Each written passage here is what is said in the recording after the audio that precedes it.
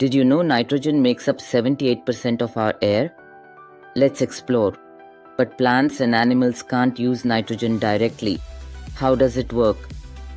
Nature has 3 ways to fix nitrogen. Let's break them down. Lightning strikes. It breaks nitrogen molecules into usable forms. Next, bacteria and roots convert nitrogen gas into ammonia. Magic, right? Humans also help by creating fertilizers in factories. Teamwork. Once in the soil, bacteria convert ammonia into nitrites and nitrates. Plants absorb these nitrates through their roots. Yum! Nutrients. Animals eat these plants, passing nitrogen up the food chain.